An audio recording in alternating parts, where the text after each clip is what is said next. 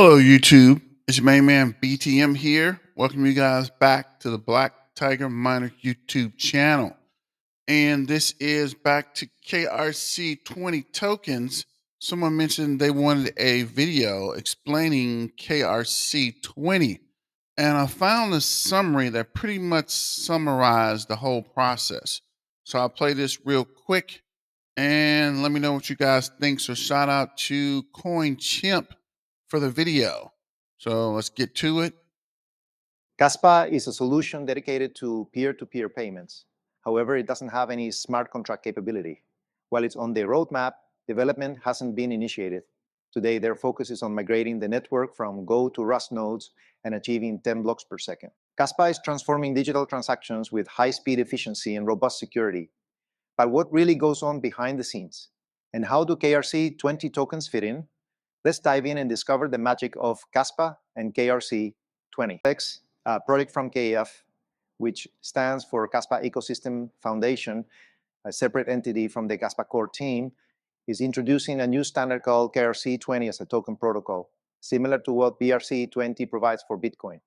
Both KRC20 and BRC20 do not require any specific changes in the network nodes. KRC20 works by inserting data into the transaction payload and using a different type of node called an indexer to track all the KRC20 tokens and operations.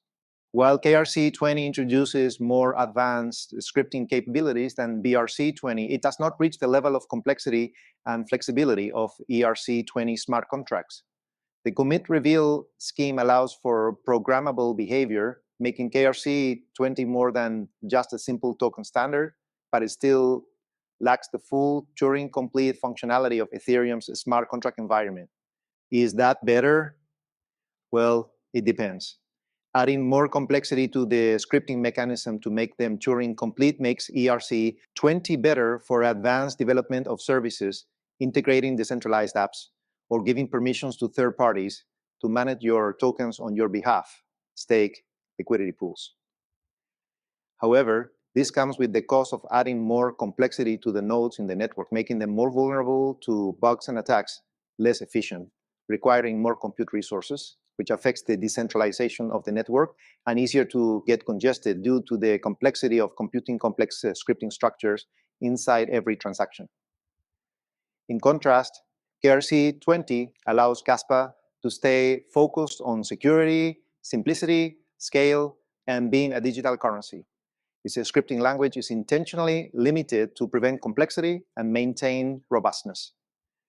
Next, we'll explore how Kaspa manages transactions from wallet to wallet. Then we'll dive deep into how KRC20 tokens work within this process. What crypto wallet users see from their wallet is just a simple operation of transferring Kaspa from one wallet to another. But behind the scenes, it's much more complex. This complexity ensures high transaction speeds and volumes without sacrificing security or decentralization. Let's dive into this process in detail next. First, you send a transaction from your wallet to the Kaspa network. Second, the transaction arrives at a rusty Kaspa node, which checks if it's valid and hasn't been spent before. The node also syncs this transaction with other nodes in the network to ensure consistency. Third, if valid, the transaction is added to the node's mempool, a waiting area for transactions. Fourth, the rusty Kaspa node shares transactions from its mempool with a mining pool. Fifth, the mining pool adds these transactions to its own mempool and distributes them to connected miners. Sixth, miners pick transactions from the mining pool's mempool and work on creating new blocks by solving a complex puzzle. Proof of work. Seventh, once a miner solves the puzzle, a new block containing the transaction is created and sent back to the mining pool. Eighth, the mining pool sends the block to the rusty Kaspa node, which checks the block for correctness. Ninth, the valid block is added to the blockchain and propagated across the network. 10th, your wallet sees the transaction confirmed in the new block, updating your balance. Now, when you transfer your KRC20 tokens between wallets that support this new standard, you see a simple operation of moving tokens from one wallet to another. However, KRC20 adds basic scripting similar to BRC20 to the payload of the transactions to make this work. It also uses indexers to validate these transactions and keep track of wallet balances.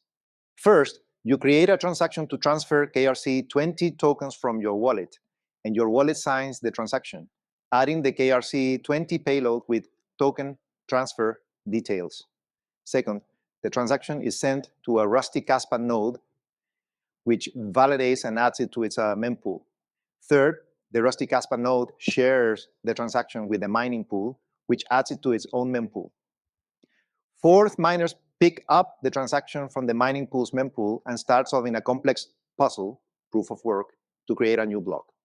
Fifth, once a miner solves the puzzle, the new block containing your transaction is created and sent back to the mining pool.